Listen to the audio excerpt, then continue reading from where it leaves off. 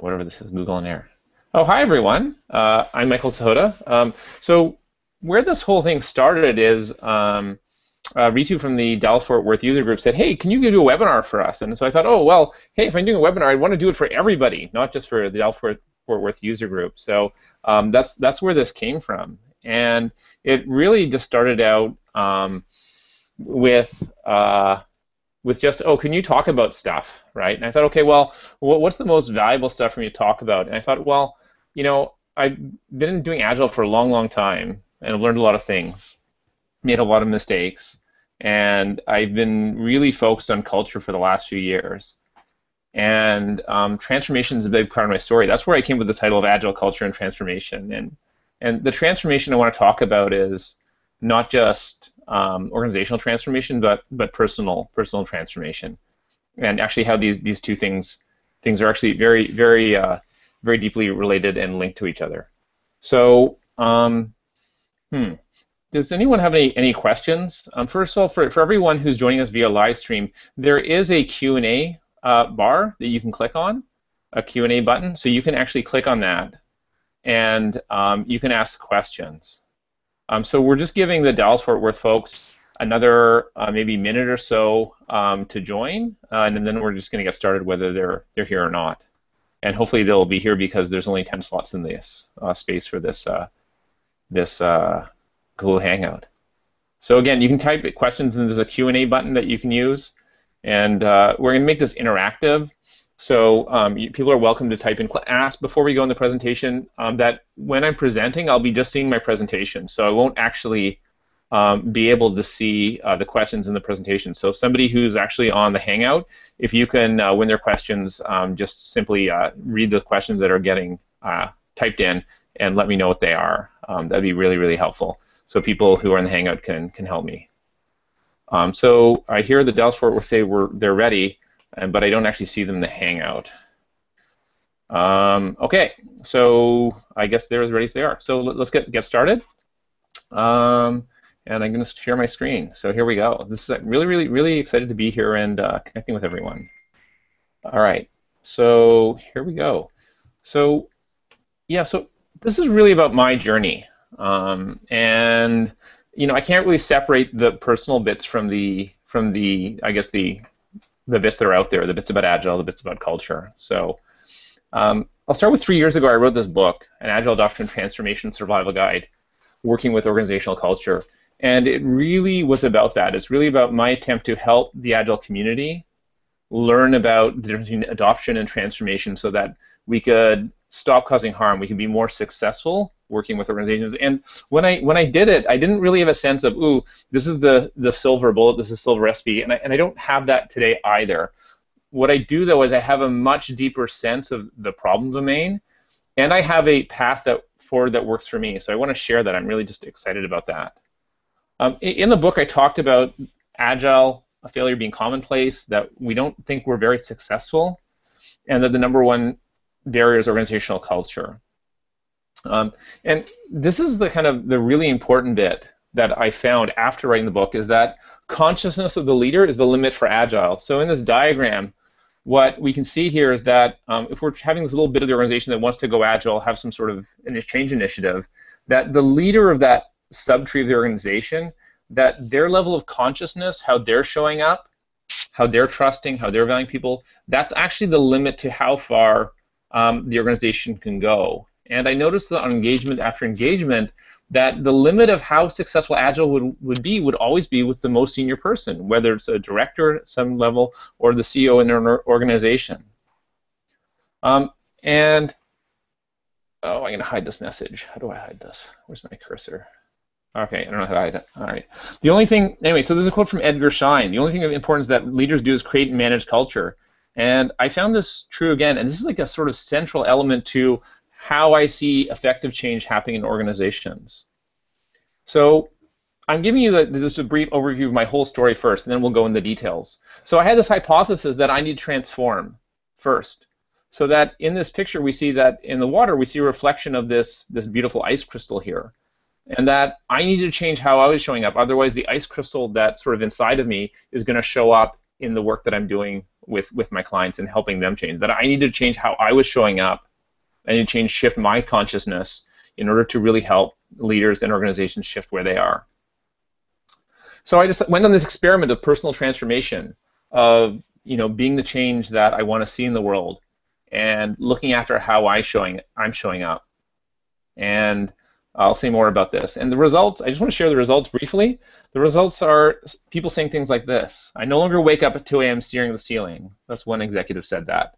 Another executive said, thank you. Today's the first good day I've had in 10 years. And I was like, wow, oh my gosh, I can't imagine the suffering you've had.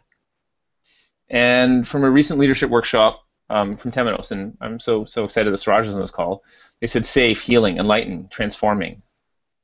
So that's kind of the sort of the proof. So I ran this experiment that I need to help leaders transform and go on their journey in order for success to happen. And I'm really excited to say, well, it turns out this is a proven hypothesis. I've discovered that, for me, this is true.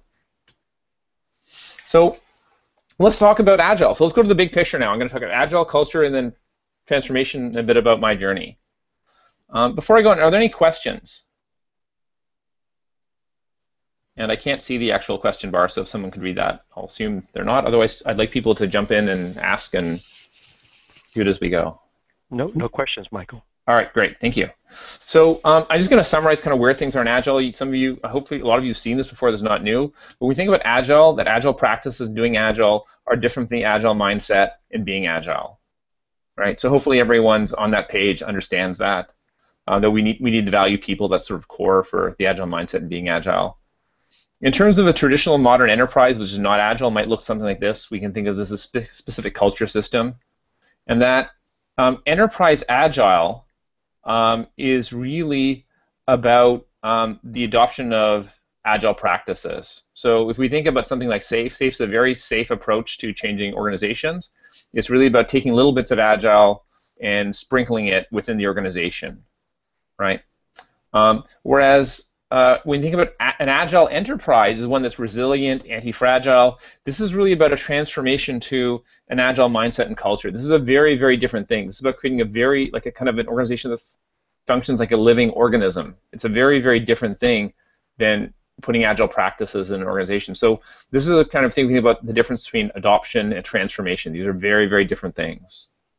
Agile transformation, it actually is kind of like a unicorn. They're actually, in large enterprises, there's no such thing.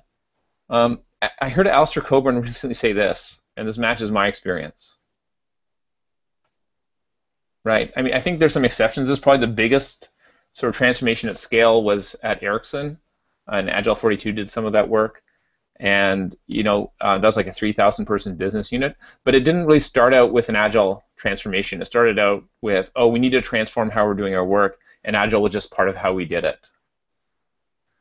So what I have seen in terms of being successful, especially this includes in large organizations, is that we can see these little culture bubbles emerging. And this is a pattern that I noticed, and I've heard this reported again and again, as how people actually find success with Agile is they find some leader to create some new organizational culture inside some other existing organizational culture, and then create adapters around it to create a SAFe. This is the most common strategy for actually getting real change in organizations today. And of course, it's not stable because if the leader goes, then the whole thing just falls apart. All right. So I want to go on to culture. And I really wish people ask questions because that'll make it much better for me. But I guess there are no questions, so I'll keep on going. Michael, when you say these culture bubbles, is it like the Matrix, where the Matrix keeps putting on a new Neo every time until it's actually useful and absorbable? Can you say more? What do you mean by a new Neo?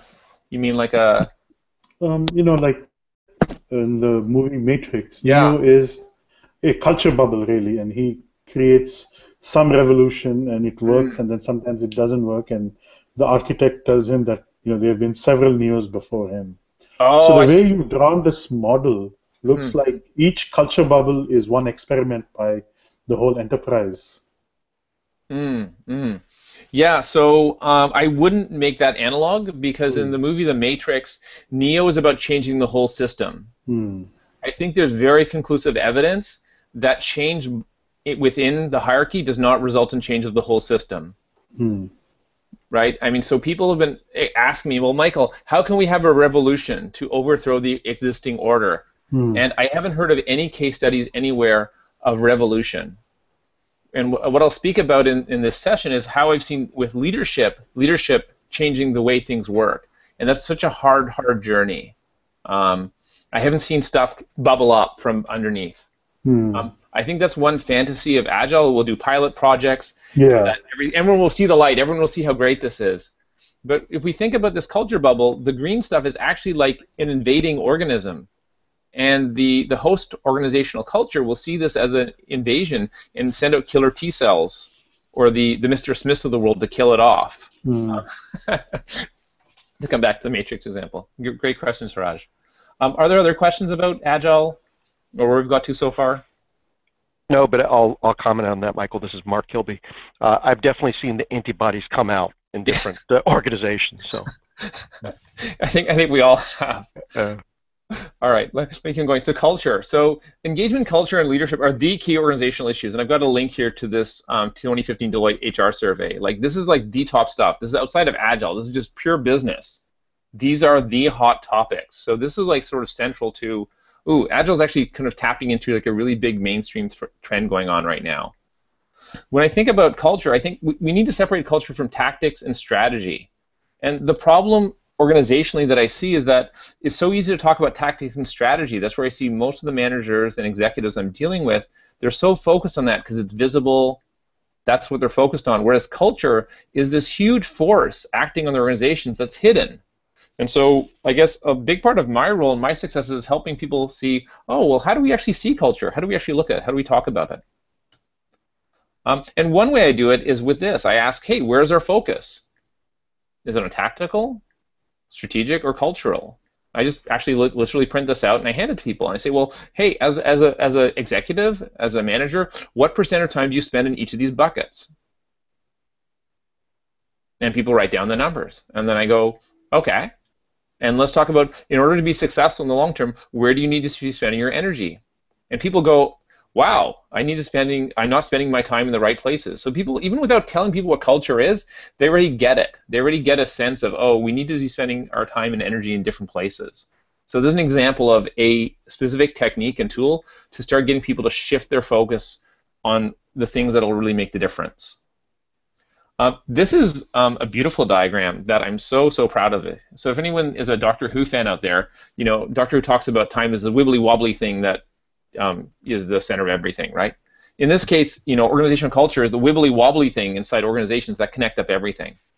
That's why it's in the middle. So basically, it connects up. I've broken all of organizations into people and structure. So on the people side, it connects up with management, leadership, people's identities, values, beliefs, behaviors, and it ties in with organizational structures, process, policies, and we'll notice here if you actually buy into this model, you see if we try to change the process in an organization, that's going to create a tension with the organizational culture, and the organizational culture is going to win. The only way a process change can actually work is if we change all the other stuff too.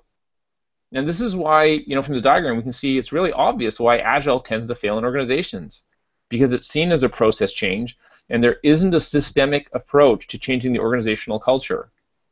In the places that I've seen in my case studies where I've seen a lot of success, it's because culture is treated as a first-class citizen. Leadership is treated as a first-class citizen. And we deal in a holistic way with the whole system, instead of just trying to treat process as a separate element and think that if we change process, we can change the world. Turns out not to be true. So tip number 1, use 12 scientifically proven questions to measure engagement. These are statistically proven to link engagement to business unit performance. This is what I use with all my clients to measure where are we right now and how are we being successful. And engagement's the core driver of, are people showing up, with passion, with purpose. And here's one recent survey I did. This is about a 40-person company. And we can see a plot here of engagement by staff members. So basically every data point here represents one person in the company. And so we can see there are a couple, so just to calibrate this, a 2 means people are strongly engaged, a -2 means they're strongly disengaged. 0 means they're kind of neutral. So we can see here the bunch of people here on the right side of the graph that are actually just disengaged or even strongly disengaged. And so this is kind of this is what drives our success, like our success. And so Agile is all about is about people, right? People drive success of organizations. So if people who are disengaged, it's not likely that we're going to be able to accomplish anything of much significance. And here's one company I've been working with leadership in action, with leaders who are courageous and focused on changing themselves first. This is the kind of shift that they've seen in their engagement scores. And it may seem like, oh, well, they've gone from 0.45 to 0.97. Isn't that nice? Well, the reality is here, this is like a log scale. So every like 0.1 is actually like an incredible amount of A, work, and B, it's a huge shift in the actual energy. Like just from the 0.45 to the 0.62 on engagement, this led to a noticeable difference in the buzz on the floor, right? There's a big shift in the energy with that shift. So it's very, very remarkable that each shift actually results in a big shift in how people are actually showing up and performing. So that's one case study. So any questions about culture in the setup before I go on?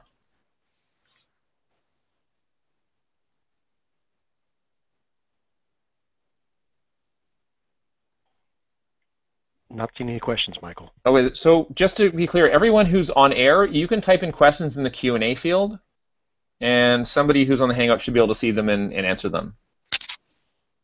And I think there's a button you can click on to get to the Q&A field. So I'm going to continue on here, and if there are questions, I'll take them as they come up. All right, so I now want to say a little bit about my journey, right? So I said, oh, well, actually, in order to make all this stuff work, I need to go on my journey. So I'm going to tell you a little bit about that. And just to remind you, this ties in with what I said earlier about personal transformation. So the truth of the matter is that this is a picture of me from 2001, is that I spent most of my life as a well-intentioned asshole.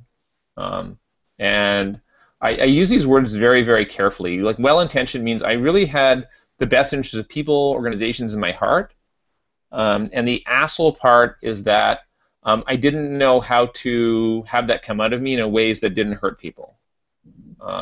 There was a lot of ego going on, a lot of other things. I won't go into all the details here, but that's actually the truth of it. So it's kind of like I really wasn't in how I showed up in a place to really help organizations get to where they needed to get to. And here's Sheldon from Big Bang Theory doing his mind scan. So I was kind of like a Sheldon, and the people who I tell this to, and they go, "Oh yeah, I remember you like that. Yeah, this is totally true." Or I say this now, and they go, "Well, actually, Michael, we still see parts of this in you. It doesn't show up very often, but we do see it." So it's not like it's a solved problem, but I'm in a much better place. And how did I get to a better place? Is I ran experiments in how I'm showing up, how I'm growing, how I'm learning, how I'm developing myself, and I mean at a personal and psychological level. So one key element that's been going on for key experiment that I've kept as part of my toolkit now is meditation. And that's been going on for about 3 years now. I'd put it as an essential practice for myself in terms of, I guess, people floss their teeth every day, brush their teeth every day. This is like cleaning out my mind. So getting my mind into a place where I have space and can contemplate and focus on better behaviors. The other part is to love myself. And this has been a really hard one. As a hardcore perfectionist, being kind and compassionate to myself is really, really tricky. But here's why it's important. Brené Brown says, we can only be kind to others to the extent that we can be kind to ourselves. So if we want to show up and be kind and compassionate to those around us so that we can create safety for them to make courageous choices, we need to start giving that kindness and compassion to ourselves first. And depending on how you grew up, this may be easier or less difficult. Another one is using relationship to wake up. Here's a picture of my partner, Deborah, and certainly very, very intentional about using relationship as a way to help us become our better selves. And that's a very, very key part of I guess, my overall strategy. So I've really seen a lot of shifts since I started this relationship a year ago. And I guess the backstory there is I had a 20-year marriage end in divorce, and it was pretty horrific. So that's part of the story as well. All right. Keeping going. So I want to go on to talk about VAST, which is a model for engagement. We talked about earlier about how engagement is so very important for having people show up and bring their best. So yeah, let me go with that. So how do we experience disengagement? Actually, I want to go back to the VAST model. So where did this come from? This came from a sense-making activity with Olaf Lewitz, understanding what are all the things we've been doing for the last few years that we use to help our clients and we use to help ourselves. What is the core toolkit that we've been using? And this is what we came out as, ooh, this is the critical bit that we've seen make a huge difference in our practices. So we start with before we get to how do we help people with engagement, how do we experience disengagement? So what I see a lot is in organizations is, trust no one. That leads to a lot of fear. That leads to keep calm and cover your ass, and that leads to people feeling isolated and alone, and that creates a cycle. I call this a cycle of disengagement, and the arrows can actually go the other way, and the things all influence each other. But often in the modern organizations, it's really sort of this uninhabitable environment, and hopefully the places that everyone here is working with, that this is not very prevalent, and hopefully is maybe in the background, but a lot of organizations with this is still a very significant problem. So how do we actually value people to get engagement? So I'd say like a key element is safety, is people feeling safe to show up, to be themselves, to ask for help. Trust, that we trust other people, like in this case, the person lower down climbing up, fully trust the other person to make sure they're safe, that they'll be able to climb up safely and successfully. Authentic connection, feeling connected to each other as human beings, valuing each other as human beings. So oftentimes in the modern workplace, we just have the logical left brain part of the analytical part of us showing up. And this is about inviting the whole person in. And the last bit is vulnerability. Vulnerability is a scary thing. I find people can feel often very uncomfortable when I talk about it. However, it's kind of like the secret sauce. And when I say the secret sauce, it means that this is the core to driving success with all these other things. And Brené Brown says this: when we see vulnerability in others, we call it courage. But when we see it in ourselves, we call it weakness. I just got a text saying it was dropped off. Are people still there? Hello? Yeah, can you hear me? Yep, I can hear you. Okay, great. So I don't know what happened to the Dallas-Fort Worth people, but it looks like that. It looks like people are still there. Okay, no, they're back. Okay, good. Sorry about that. I just wanted to make sure we didn't lose them. Okay. So how do we get? Whoa, we're in the wrong place. Okay, so vulnerability. So yeah. So this is like the secret sauce. And getting really good at being vulnerable is actually the key towards everything. Brené Brown, of course, if you don't know her, is the author of three bestsellers. Here she is with the words "I'm perfect" and "I'm enough." And the way all these things work together is that when we have trust, we create safety. And when we have safety, we actually can be vulnerable. When we feel safe, we can actually be vulnerable and ask for help. When we're vulnerable, that's how we actually create authentic connection, by showing up and being a whole human being, flawed, incomplete, and so on. And with authentic connection, we actually create trust. And so this cycle, again, these arrows, go this way. They also go the other way. They also are interconnected. These all sort of are co-created together. And I call this the engagement cycle, or VAST, right? VAST for vulnerability, authentic connection, safety, and trust. And this is what I've seen in my practice, in both how I show up when interacting with clients, as well as in these Temenos leadership retreats that Suraj, who's I'm so honored is on this call, has introduced me to and pioneered, in terms of helping create and develop and cultivate these characteristics with leaders so that they can create more humane organizations where people can actually show up as themselves and lead to higher levels of engagement. Questions? Are there any questions before I go on? Michael, how long did it take for you to come to this model? What was it before this? Well, before this, there was no model. Like before this, there was a whole bunch of bits and things and practices that were kind of unrelated. Like I knew for me, like Brene Brown's work on vulnerability had been an important part of how I was showing up in the work, but this didn't all really come together. I think this is like a lot of diverse influences from Brene Brown's work to Temenos to I think some work like Olaf's like coined himself as the trust artist.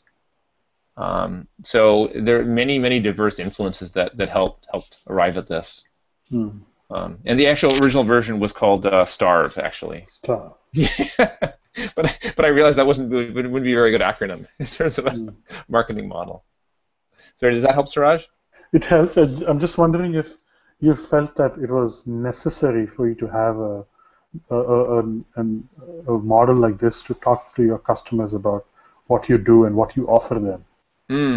That's a good question. So originally, Olaf and I created it primarily for our own sense making. Yes. Right. So it started with our own sense making of what it is we're doing and how we're successful. And then once we had it written down and started communicating, we realized, oh, this is actually really helpful for people to understand the model. So for example, I did I think a Temenos workshop, I think 2 weeks ago with one client, one leadership team. And you know, I knew the model was successful in helping people when at the closing, I talked about the model at the beginning just to remind people about the model because we'd already talked about it prior to that. But at the closing, people were referring to the model as like, oh, now I see how the whole workshop we just did was go through this and again and again and again, and now I see we need to work on this, and this is how it ties in. And it really helped create a more coherent experience for them in that case. So that's one data point. I don't have more on how this has turned out. Okay. So the next bit. So there are two more bits that I want to talk about. And maybe we'll just pause here to see if there are other questions. People who are on live stream, you can type in your questions versus the Q&A box on the Google Hangout site. And I'm not hearing anything, so I'll assume there are no questions. So I want to talk about the Laloux Culture Model. So a lot of people who know my work know that I've been using the Schneider Culture Model that's in my book. And oh, by the way, the book's out of date, and I feel I haven't chosen to take time to write new ones, so I'm just sad about that. So I guess this webinar is kind of a stopgap measure to kind of fill some of the holes of knowledge there. So anyway, so about I don't know, a few months ago, 6 months ago, I switched to the Laloux Culture Model in terms of working with my clients as a way to talk about culture. Yeah, it has some advantages and disadvantages over the Schneider model, but I'll just explain what the model is first. Right. So the whole point of this book, Reinventing Organizations, which if you haven't read it, I strongly encourage you to read it. To fully engage people, you need to change your organizational system. It's saying that the organizational system is sort of the key driver for your culture and how people can show up. So in it, there are 4 different models that I'll talk about. One is this power and structure model, which is like this model takes an evolutionary viewpoint. So this is like a very early model we developed in our society historically, like thousands of years ago, that we'd create authority, formal roles, hierarchy, and stable process. Like you think of the Catholic Church as an example of this.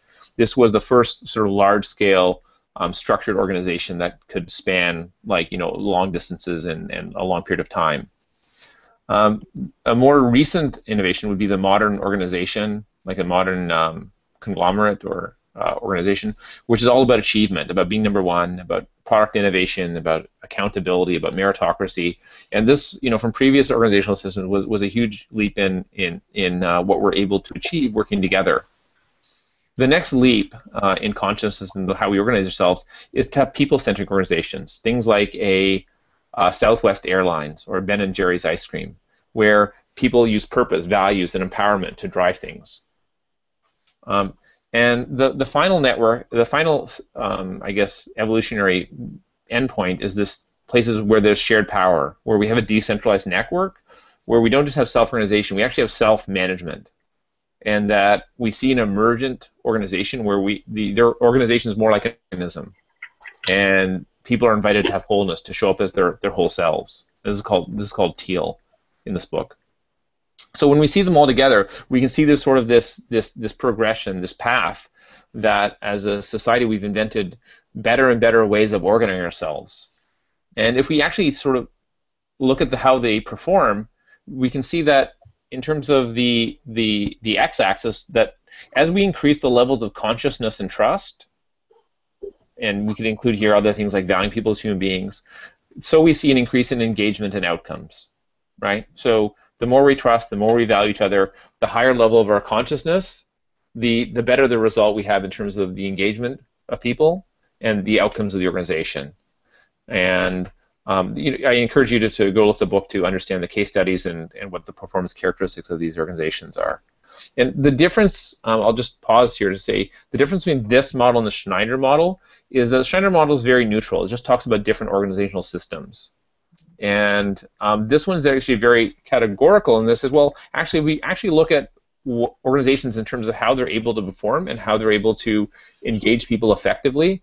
There's actually like a shift in terms of the consciousness and the level of effectiveness. Now, questions about this before I go on?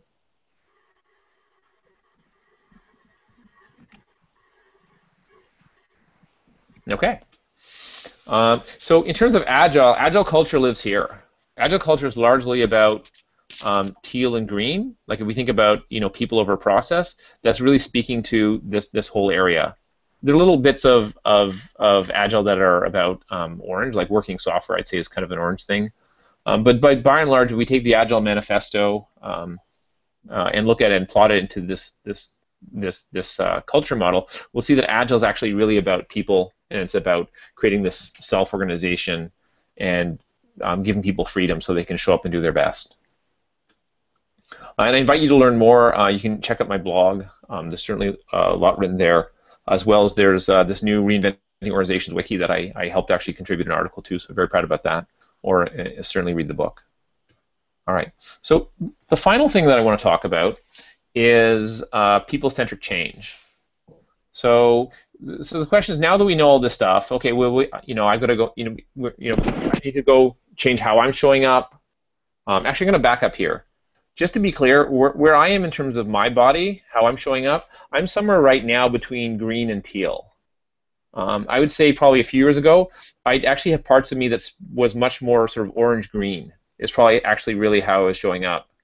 And in terms of me personally, trust is a current open area of exploration and investigation. Actually fully trusting people.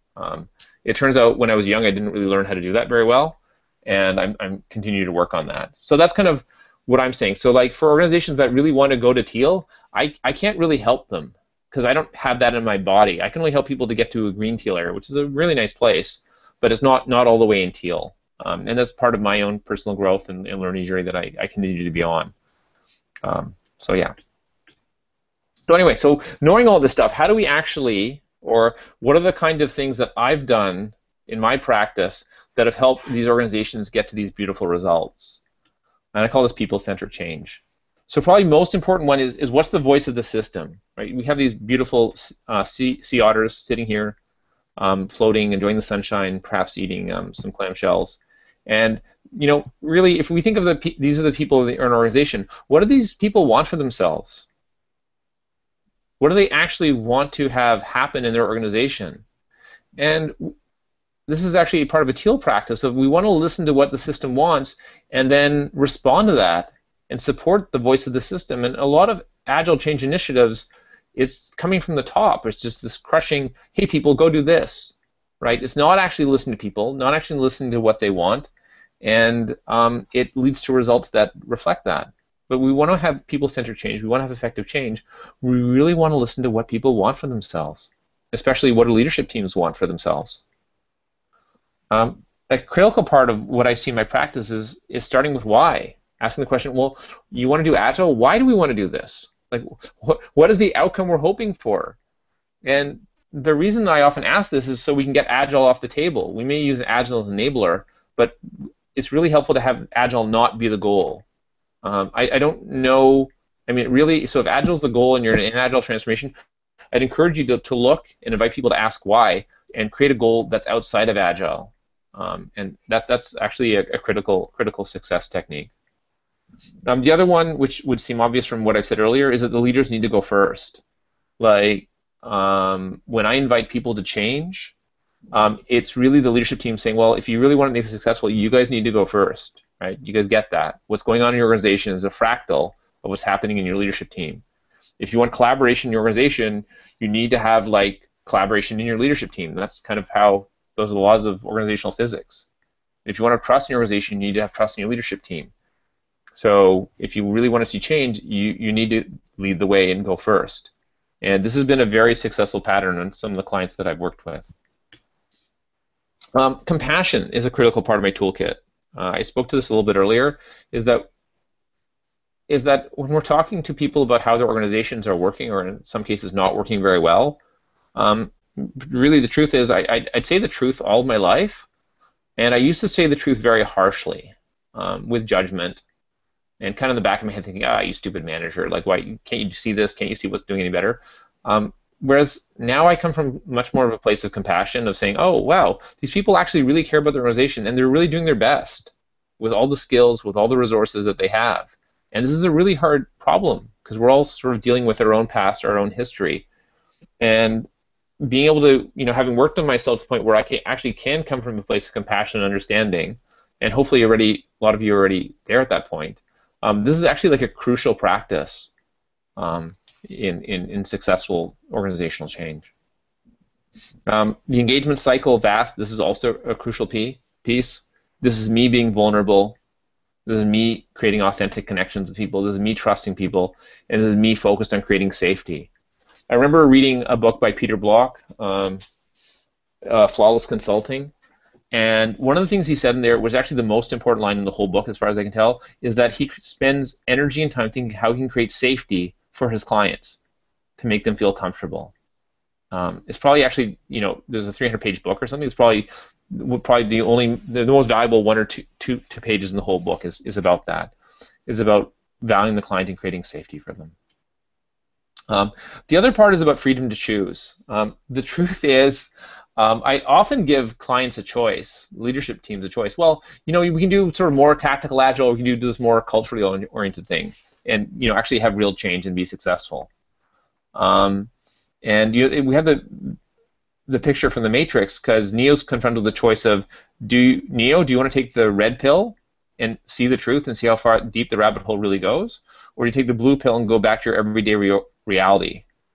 And it turned out that when I came from a place of judgment, when I came from a place of coercing managers and leaders to take the red pill, they would take the blue pill because they didn't like being coerced. As soon as I stopped this, the majority of the leadership teams that I'm working with taking the red pill. That as soon as I give them the freedom, like in my heart, really saying, oh, you know what, if you want to do something tactical, I'm okay with that. If you want to do something cultural and leadership based, I'm good with that. It's your organization, you decide. I'm here to support you on your journey, and whatever step you take on your journey is wonderful. And when I came from that place of honestly wishing them the best and supporting them no matter what they do, then just beautiful things emerge. And I can tell you, like 2 startups I've started with this spring, one took, I guess, maybe quite kind of the blue pill and is doing a very conservative, more tactical approach, and I'm helping them on that journey. Another client's taking a leadership-first cultural approach, and I'm helping them that. And when I come from this place of being okay, I'm just really appreciative of helping anyone on their journey, regardless of which journey they choose.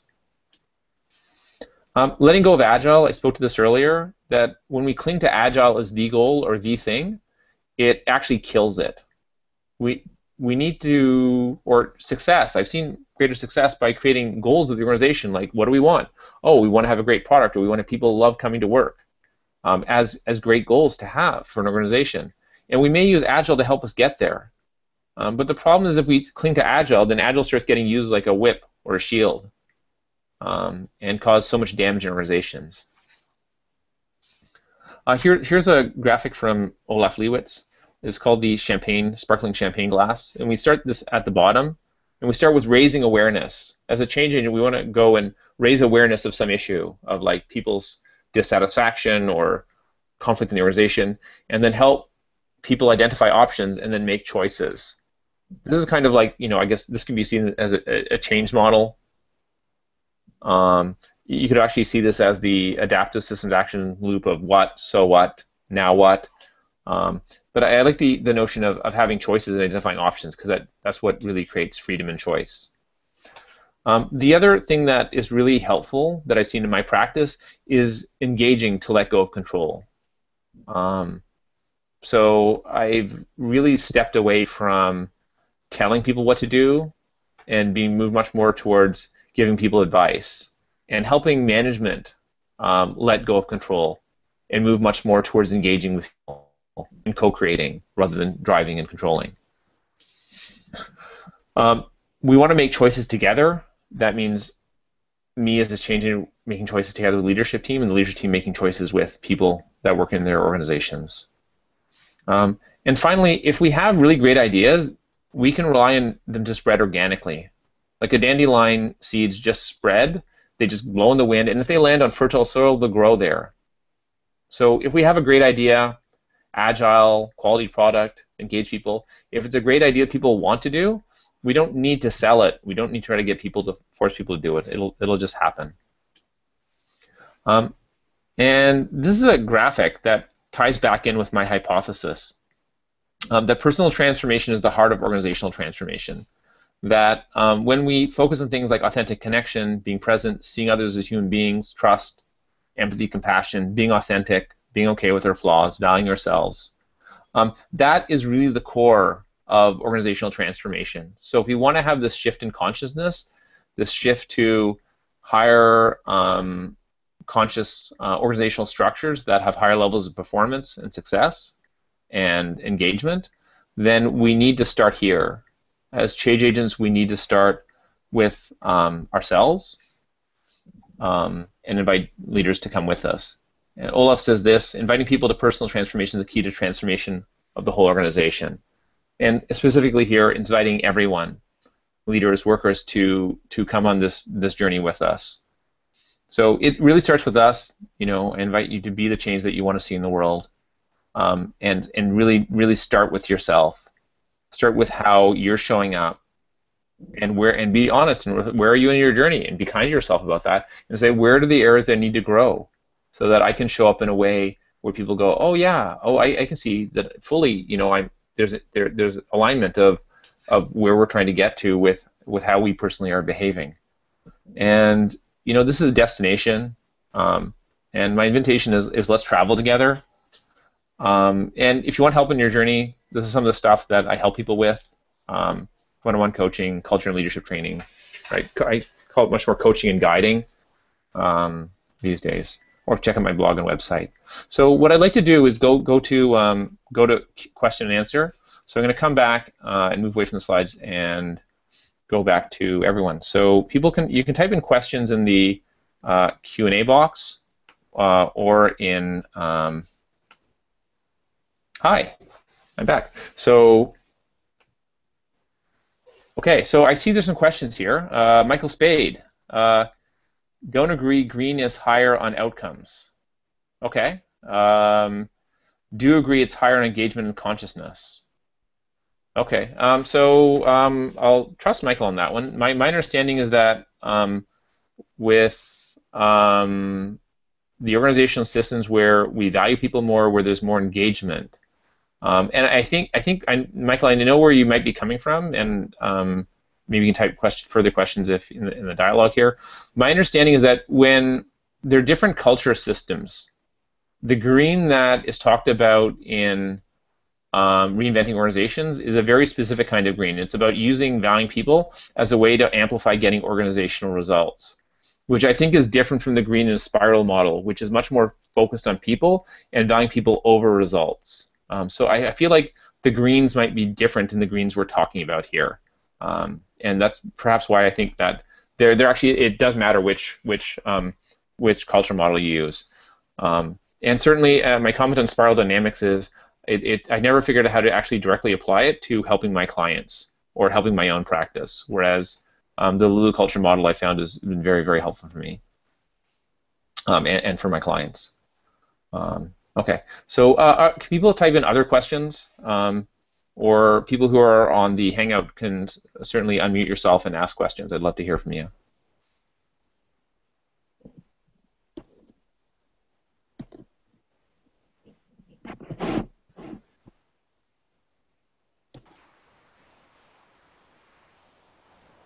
Michael, this is Siraj. Hi, Siraj. I posed a question earlier on the chat. Mm-hmm. So when you present yourself as a cultural transformation agent, Mm-hmm. not an agile, Mm-hmm. what are your customers asking of you? Let me answer this in two parts. So probably the word I'd use to best describe myself as a guide at this point. Mm-hmm. I was using Catalyst. I think I'm just changing the language around being much more of a guide. Helping people on their journey is sort of how I'm thinking of myself. In terms of how I'm approaching the marketplace, it's really like a lot of my work is really coming from people who are interested in the Agile space and because they want to get the results. So it's inviting them to look at a bigger discourse. Because a lot of people who are interested in Agile are actually interested in getting like the deeper result, the deeper success. So it's inviting them to a broader conversation. And that kind of ties back into the discussion around choice and invitation. Did it help answer your question? Yeah, I think it answers half. The second Okay, can you say what's the other half? What are they asking of you? So you present yourself as a guide. Yeah. What are they asking you to do? Well, they don't ask me to do anything. I just tell them what we're going to I ask them where they want to go, and I say, okay, well, we should go do this. And then we go do it. Like it's they don't ask anything. I mean, they're just really happy to be on the journey. I don't know. I don't know if that answered your question, but that's what's been happening. I see. Yeah. Okay. I see another question here. Or is it a declared job? I'm not sure. Or do you think job is transformation is a job for everybody in the organization? Thanks, Patrick, for asking the question. So is it a job for everyone in the organization? Well, see, here's the deal. For the whole organization to transform, everyone has to go on their journey. Everyone has to go on the journey to the new future, to the new way of working. And so the way it works is the leadership team, if they go on the journey, they become a very, very powerful attractor to attract everyone else to take the journey as well. And of course, I'm out here inviting the leadership team to take that initial journey, right? That's why we have to start on ourselves first. So I've gone on my journey, and then I invite the leadership team to go on their journey, and then they go on their journey, and then they invite everyone else to go on their journeys, right? And then that's how the whole thing transforms, right? And some people get invited to go on the journey, and they go, no, I don't want to go on this journey. And then the leadership teams that are really good, they say, well, this is the journey we're going on. If you don't like the journey, you're welcome to leave. We really appreciate you working here, but if you don't want to go on the journey with us, there's no future for you in this organization. Hey, can we help you find a job somewhere else? And they go, oh, okay, thank you. And they do. Or they decide they want to go on the journey. I think in Good to Great they talked about getting people on the bus or off the bus or something like that. Great, so I see some more questions here. How is engagement measured? I measure engagement using the 12 questions from Gallup. These are scientifically proven to be linked to business unit performance. So basically the math is higher engagement, higher business unit performance. So that's how I measure it with my clients. It turns out to be working pretty well for them. There may be better ways, and if you do, just please let me know. Michael Spade has a question. Do you agree it is higher on engagement and do you agree it's higher on engagement and consciousness? Okay. Okay, other questions here. I think those are all the questions I see in the chat window. So I was looking, there's a Q&A area. Are there other questions in the chat window that I did not respond to? I'm just trying to scroll now.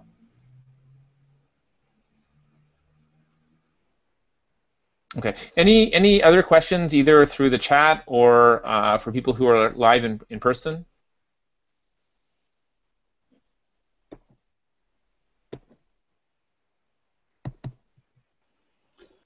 Michael, what's next for you?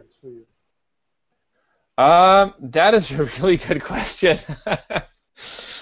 So what's next for me? So what I realized is, well, my life purpose is raising the consciousness level of organizations, healing people, healing organizations. That's my why. That's why I'm here. And what I realized is that I want to have a bigger impact. And I'm busy with client work now, and I realize that I want to actually help people who want to do the same kind of thing that I'm doing. So I have some vague notion of having a catalyst camp, or maybe it's a guide camp, transformation guide camp or something like that, like either late this year or early next year. So if anyone's interested in that, please do reach out to me and let me know, and I'll keep you informed of what's going on around that. That's one part of it. Another part of it is part of becoming part of a teal organization. So an organization, people like me who want to help make the world a better place, and want to operate with this a teal operating system, right? A teal level of consciousness operating system for how we organize, how we work together, and so on. Yeah, so that's what's next for me. Oh, I see another question here. Is the model you described compatible with Otter's 8-step model? Otto Sharma. So I'm wondering if Otter's 8-step model would be Otto Sharma's 8-step model around Theory U. And yeah, so what I'm talking about is like very closely tied with Theory U and presencing. It's about being present in the current environment, sensing what's there, responding to it. So yeah, I think they're just really talking about the same thing. I haven't looked at that model super closely, but it seems like very much aligned. Great question. Thank you, Natasha.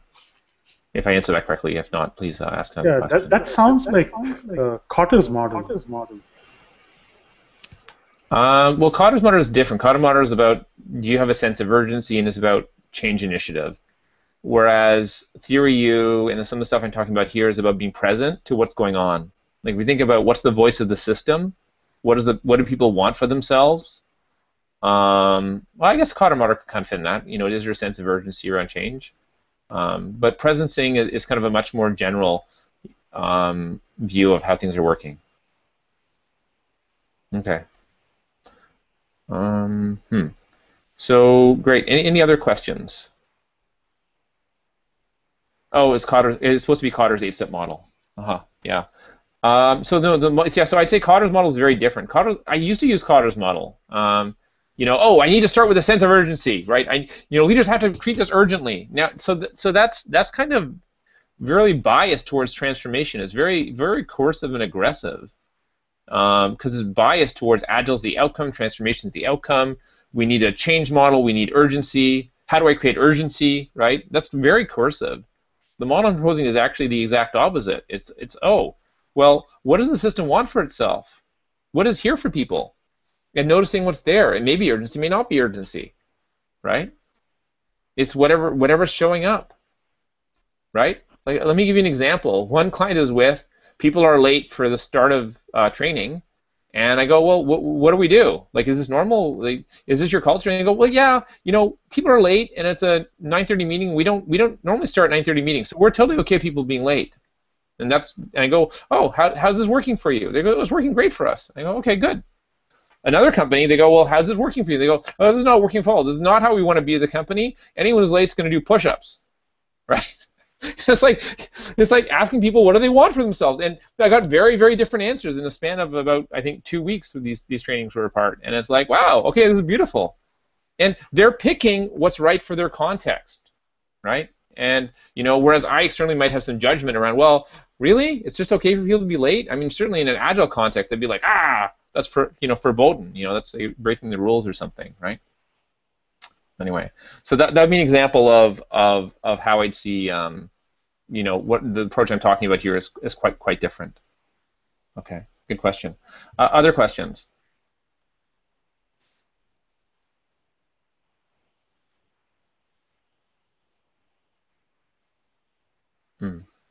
Okay. Well, thanks so much for joining, everyone. I really appreciate you participating in this. I hope this has been valuable for you. And if you have any follow-up questions or want to reach to me after, afterwards, please feel free to do so. And have a beautiful evening or whatever time of day it is for you. All right, bye-bye. Awesome. Thank you, Mike. See you later. Okay, all right, bye.